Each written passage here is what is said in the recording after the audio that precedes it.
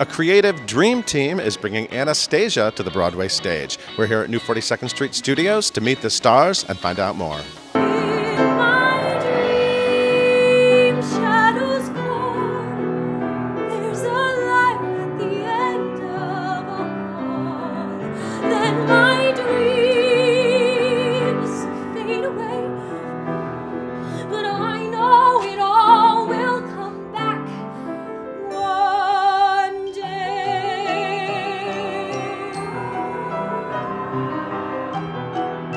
I think every girl on Broadway wanted to play Anastasia, and oh my God, you're Anastasia. How do you feel? So grateful, so blessed, so lucky, and so honored to get to play this role. It's a beautiful, beautiful part that gets to have this incredible journey. But in all honesty, journey. She starts from a street sweeper and ends up, I don't know where she ends up, somewhere. It's kind of surreal. I mean, this is like the Frozen of my generation, getting to hear these songs and how big they blew up in the 90s. And now to be playing this iconic character and giving him voice through song that he didn't really have in the movie, because all of his music that they've written for this is new. And it's been a privilege and an honor and definitely like a bucket list experience. It feels like everyone is really committed to making this show fantastic. It feels like it's really going to be a big Broadway musical. I honestly believe that, and why I believe that too is, like, as much as obviously creatives and as a cast you want it to be part of something successful because we truly believe in the book and story, I feel like there's so much support from the fans already that they're dying to see it. At Hartford, they were like, there'll be a few people at the stage door every night. Hundreds. I'm not kidding. Every night. We call them in Hartford. We call them Fanastasias, and they're wonderful. They are our friends. They're wonderful. It hit that demographic at a time when they were growing up.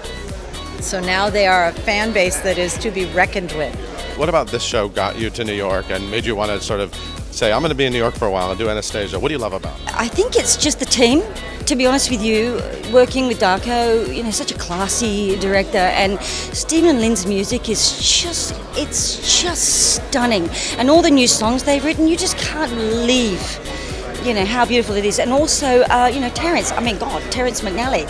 I just feel like I've, you know, landed in this amazing land of Anastasia, working with, you know, the people at the top of their game. Did you just put all these names on a board and dream that you would get to work with them? Yes. Yeah, I'm living like the theater fan's dream, because in addition to being so lucky and getting to work in theater, I continue to be that 15-year-old who had all the cast albums alphabetized, you know, and to get to work with the names that I would read and just wish I could be a part of something like this. And here I am, thrilled. You already have a trunk of great songs for this show, but then we just got to see some new songs, and every one of them is a winner. It sounds like you guys are not getting lazy. Thank you. That's what we wanted to do today, because everybody knows the songs from the movie, and we said, let's do nothing but songs nobody has ever heard of. That's right. And so and there are tons of them. I mean, we really wrote a new score, and all of the songs that you're familiar with, and there are not that many of them, I think there are 4 or 5, they are all either completely rewritten or completely reconfigured or in a new place. So it's really, you know, very, very brand new score. I love singing their music. It sings, you know, it's so, I don't want to say easy to sing, but it's so, the lyrics and melodies go hand in hand so well that you can't help but just to join in. What about this story do you think will make a beautiful Broadway musical? It's a family entertainment, and very few things actually are, but the show opens with a little girl, 7 years old, and her grandmother, and there's something for every age group in between. And it's not done because we're pandering. That's the story. It's just effortlessly in there. I love that there's a little bit for everyone. You know, there's the history of the Romanoff family, which is a real story that actually happened. And for young kids, it's this beautiful mystery story about a young woman coming into her own and discovering things about her past.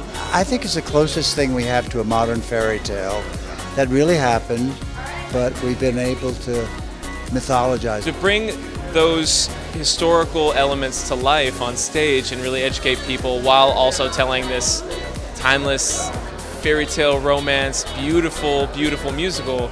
It's been very fun to create and explore. It's a hopeful story, genuinely hopeful story, improbably hopeful, but we need those right now. We're on our way.